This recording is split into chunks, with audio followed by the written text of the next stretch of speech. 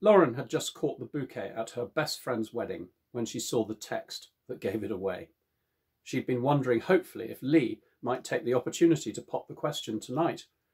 The setting of her hotel was idyllic. She could picture him making a charmingly clumsy speech with a big grin on his face. The phone he'd left on the table lit up with a text. She picked it up. The message was from Liz, an old friend of hers from primary school.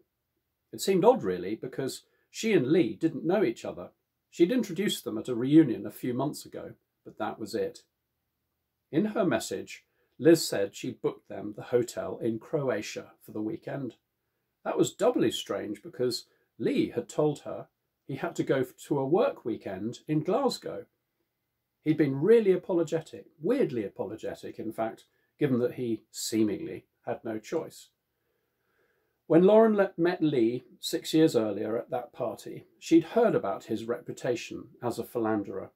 But he seemed so smitten with her, his face would light up when she entered the room. Maybe she was the one to tame him. And for 6 years he'd been all hers, or so she had thought. They'd had a great time together. 6 years she'd given him. She'd assumed he was as committed to her as she was to him.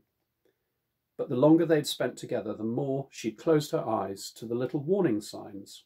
He only ever talked about their future in the vaguest of terms. On the rare occasions the conversation came round to marriage, his answers were evasive, yet gave her just enough to keep her hopes and dreams alive. Of course, one day. Don't worry, trust me, I love you. With every year that they lived together, it seemed like Lee was going to be it, the one. And so she'd pushed any lingering doubts and uncertainties about their relationship to the back of her mind. The prospect of starting all over again at age 32 was not appealing. She would make it work, whatever. So without realising it, she found herself stuck in a relationship where she was never completely sure what he felt or how strongly. She'd grown afraid to ask. Now it made sense.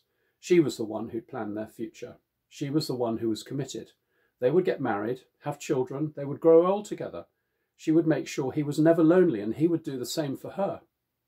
But Lauren had been wrong, totally and utterly wrong. She was eyeing up wedding rings. Lee was eyeing up somebody else.